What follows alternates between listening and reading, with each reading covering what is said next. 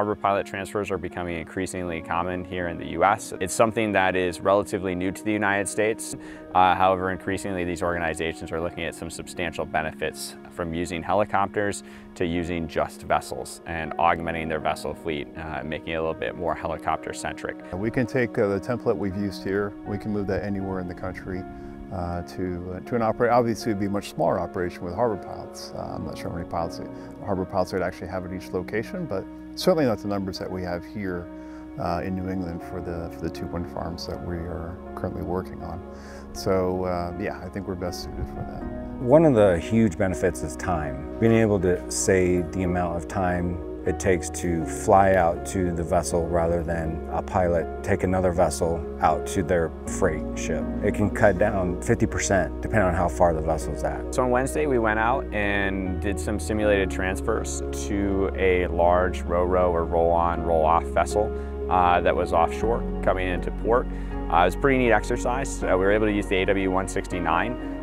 Which is a really spectacular helicopter for doing that type of transfer. In position alongside the vessel, then sliding in, lowering them down, and then sliding back out. The whole thing could be as little as about a minute and a half. With all of our hoisting experience that we have, it's something that we feel like we're best suited for in the U.S. You look at all the hoist cycles we've completed with the technicians that we're taking offshore. I think we've done well over 150, maybe 200 trained personnel now. I don't even know how many hundreds or more of hoists that we've done offshore to the wind turbines themselves. And these technicians came to us without any prior hoisting experience, and now we're hoisting them on a daily basis. So the vessel pilot transfer is somewhat similar to our wind turbine technician transfers. It's just a different platform that we're hoisting to. It's all the same procedures inside the aircraft, same hand signals, same conning commands. It's just we're hoisting to a vessel, a very large vessel, rather than a turbine. If a new harbor pilot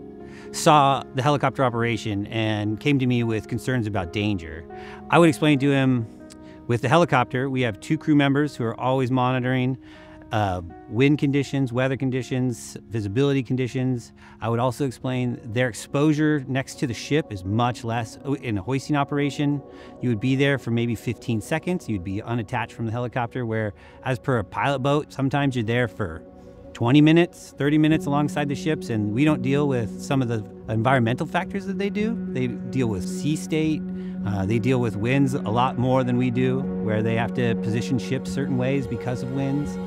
And sometimes we get to land on deck and just drop them right off. They get to step right out and be on their ship, and off we go. If I was to make an aircraft specifically for harbor pilot transfers, I would design the AW169. It is perfect in almost every respect. The size is just right. The cabin is just big enough to take the types of passenger load that you're looking at, you know, somewhere from 1 to 4. It's not too big, it's not too bulky, it's not too expensive. On the other side, you have a tremendous amount of power.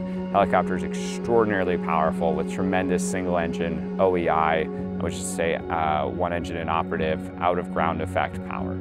Put simply, it is able to hover on 1 engine the entire time the operation is being conducted.